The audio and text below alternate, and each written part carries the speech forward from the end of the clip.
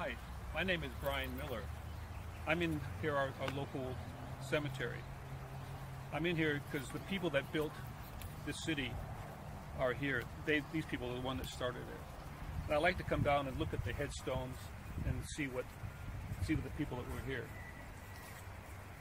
You may ask, why am I doing this? Well, I do a morning walk every morning, and I do a lot of traveling. And when I'm traveling around the world, if I get out on my walk, if I'm near a cemetery, I'll stop by the cemetery to see what people have done to help build this city.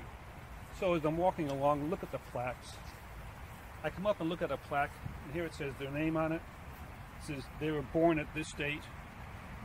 Then there's a dash, and then they were died.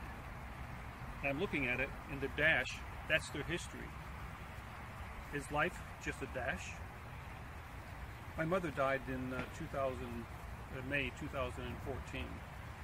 Went to her funeral. My sister Cheryl had a lot of pictures of my mother when she was young to when she was old.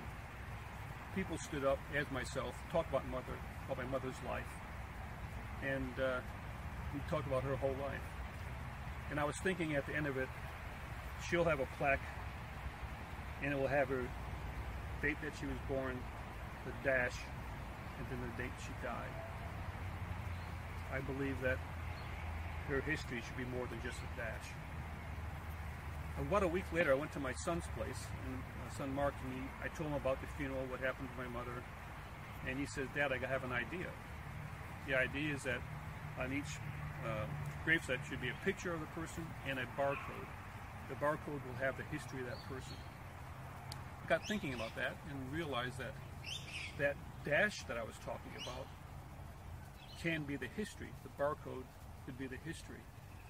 And so the idea was born. History to Share was born so we can fill in that dash with history. So the next time I go to my mother's gravesite, History to Share will be on there. It'll have the picture and have a barcode. At that time, I'll take out my phone, my smartphone, take it to the gravesite, put it on there, read it with the barcode reader, and then I'll have my mother's whole written history. I'll have the pictures when she was young to when she was old. It'll even have the family tree in there.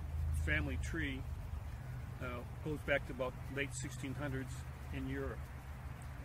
So now I know that when I leave my mother's site, that there just won't be a dash there. There'll be history to share. Her memorial life will be there with her.